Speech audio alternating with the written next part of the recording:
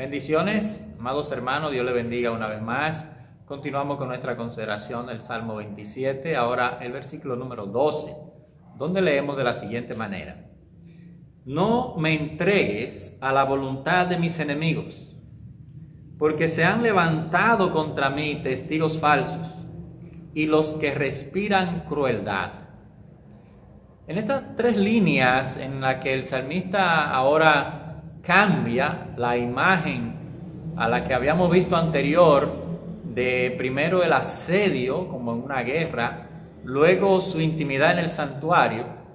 Ahora vemos una imagen en la que el salmista se encuentra en una especie de tribunal, rodeado por sus enemigos, y sus enemigos están tratando de reunir los requisitos que exige la justicia para condenar a alguien. Y él entiende que aunque la injusticia está tratando de ponerse la ropa de la legitimidad, él entiende que al final el único que puede llevar al cumplimiento de la justicia y librar su alma es Dios. Por eso él dice: no me entregues a la voluntad de mis enemigos.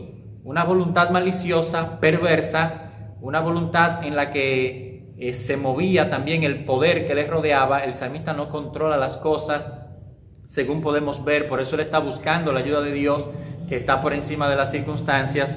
Y luego él dice: se han levantado contra mí testigos falsos, como en el caso y en el juicio de nuestro Señor Jesucristo, que se levantaron testigos falsos, no para hacer justicia realmente, sino para que triunfara la injusticia. Por eso él dice: estos testigos falsos son los que respiran violencia o los que respiran crueldad.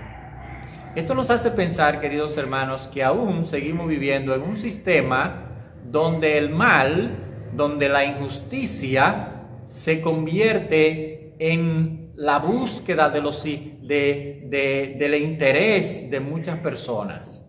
Y nosotros vivimos en este mundo todavía cargado de injusticia, donde el sistema está controlado por intenciones perversas. Y el salmista reconoce eso aquí. Él dice: los que tienen voluntad perversa, los que respiran crueldad, son los que me persiguen, son los que están detrás de mi vida. Y él dice: protégeme, Señor, en medio de este sistema corrompido, no me entregues a la voluntad de aquellos que son mis enemigos.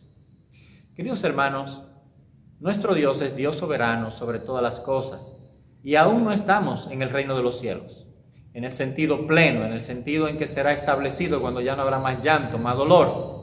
Aún estamos en este mundo lleno de injusticia. No obstante, debemos reconocer, como el salmista, que nuestra vida está en las manos de Dios, que es Dios quien decide entregarla o no entregarla. Y como alguien ha dicho, mientras Dios no decida mi salida de este mundo, yo soy inmortal. Cuando Dios decida que nos vayamos de este mundo, por el medio que Él establezca, porque no es una pandemia que lo determina, ni una enfermedad, lo determina Dios.